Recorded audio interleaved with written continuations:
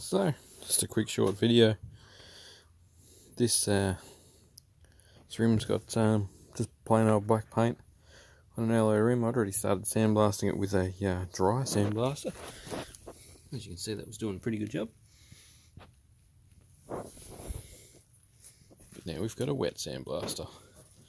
So we'll get that fired up and show you what happens.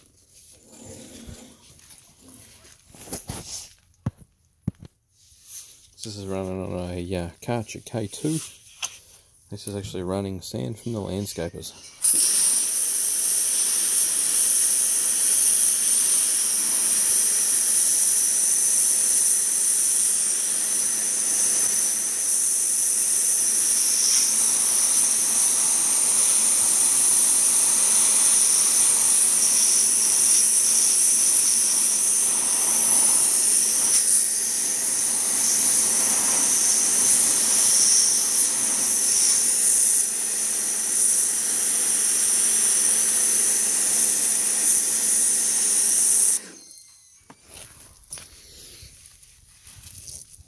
The sand suction hose is a little bit loose.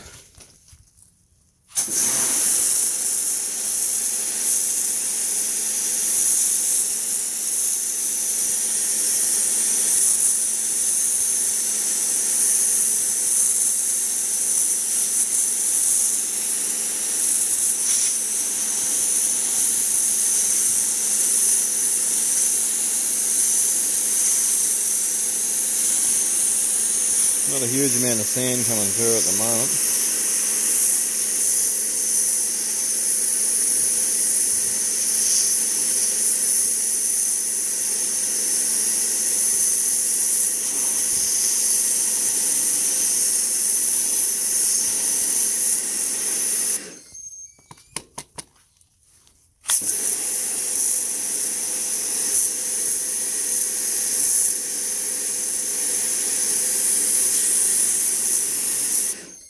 Not getting any sand, but yeah, that's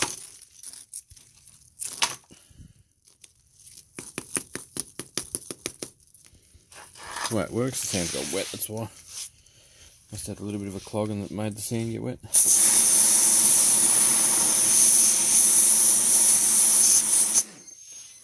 Basically, it's a attachment, goes in the end of the Karcher to a 45-degree suction with a ceramic nozzle in the end. It's reasonably big, like it's not small. Sand gets sucked up on its way through. And away it blasts. So that's not garnet, that was like beach sand. Which is probably, it's not beach sand, it's pit sand. Like inland pit sand, no salt in it. And it does quite a good job of taking material off when it's actually getting delivered sand. So I'll do something to work on stopping the water shooting back. I think what's happening is sometimes a big chunk of sand goes in the nozzle, hits the end, and it gets a bit of splashback. So I might sift out the sand and make sure it's nice and neat, because I can buy 500 kilos of it for 30 Australian dollars.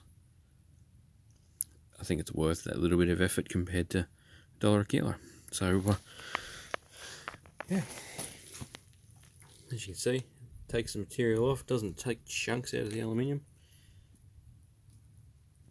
Good thing. And all you're left with is sand and water. No dust. No breathing apparatus. And not nowhere near the amount of cleanup. Let the sand dry in the sun, or broom it into a pile or whatever while it's wet. Suck it up with a wet and dry. Thanks heaps for watching, guys. You'll see some more on this. I used it up here on the bonnet, actually. That nice little strip that's just been done. Yeah, so oh, and down there, just giving it a bit of a test. In a few different places.